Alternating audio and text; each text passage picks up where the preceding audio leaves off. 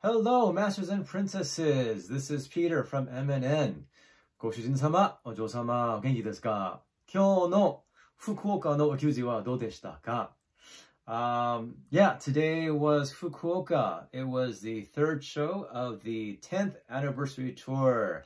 And this is our third installment of our 10th anniversary tour update, our tattoo. This is your third tattoo.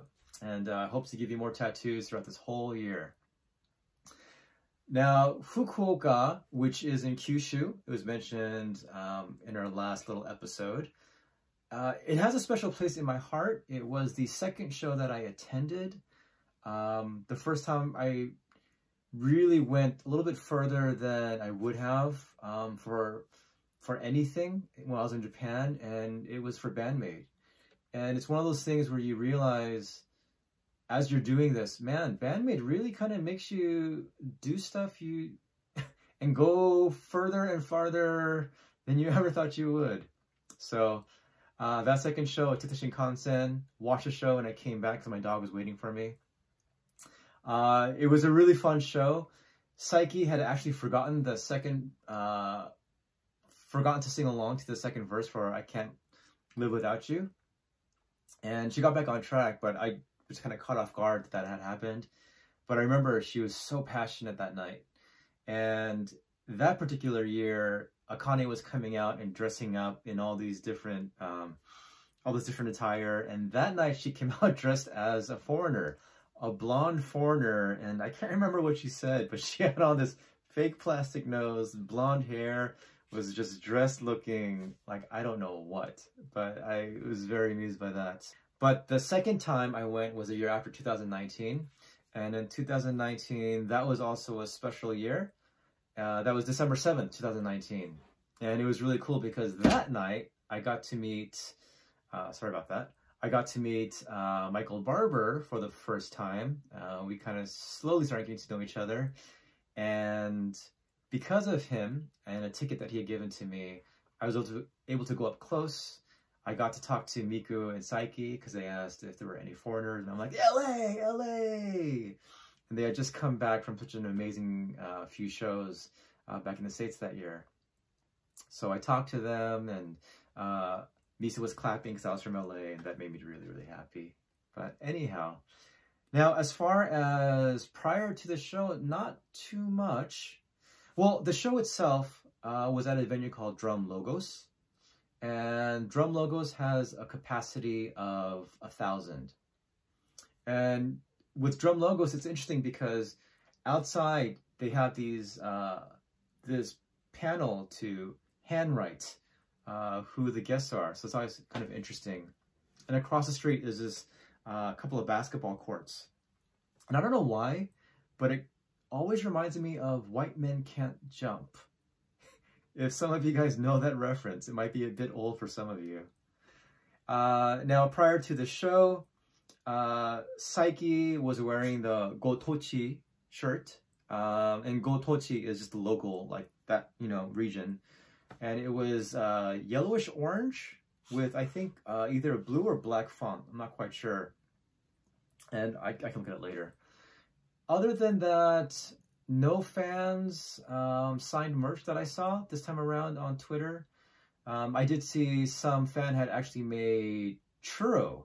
It said Band-Maid, and I don't know how they did that, but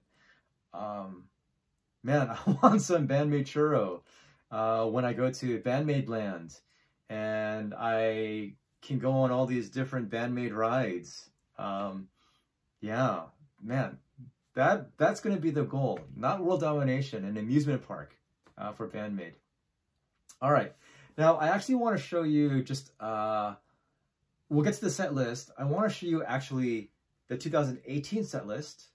Okay, so here's 2018, and here's an idea of what songs were playing at that time, because, world domination had come out that year, Start Over had been released that year with streaming, and I mean, from that catalog with World Domination, Just Bring It, Brand New Made, and on back to New Beginning,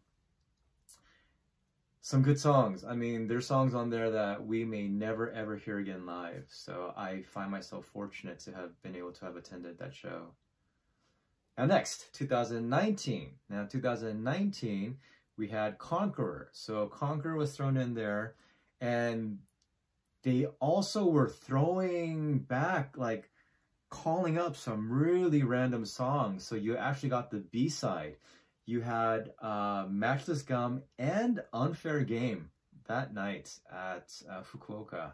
And I know a lot of you, Matt Brown, I know you were the man who was always saying, Matchless Gum, Unfair Game, S tier, why is it not played more? Well, that night it was.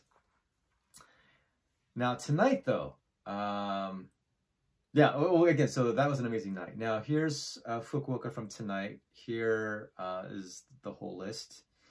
And if you look, they actually threw in 2 new songs. They threw in Isle, which I know a lot of you want to hear live, and Moratorium, which is an oldie, but one of the best. Absolutely one of the best. So that, this night's set list is also, I think, I don't know, pretty amazing. Now, I'm going to actually put up, here's Kumamoto's. Okay, here is Kagoshima's. And here is Fukuoka's. Well, yeah, I'm not quite sure how it's going to look. But if you take a look, the second half, pretty much from number 10 and on, it's been the same all 3 nights.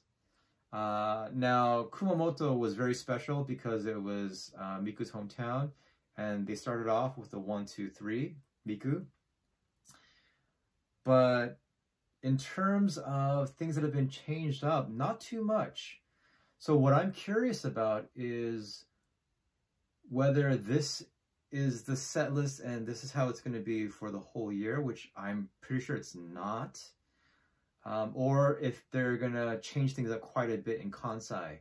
And so you're going to have this whole section of the set list, which may be the same for the Kansai shows, but you're also going to have room to play around with. And that seems to be what they're doing. So here is what it's been. And I am, again, excited to see what it's going to be. Next month will be in my region. They will be playing in Kobe, in Kyoto, in Osaka. I am hoping to attend all 3 shows. And I'm very, very excited and very, very poor.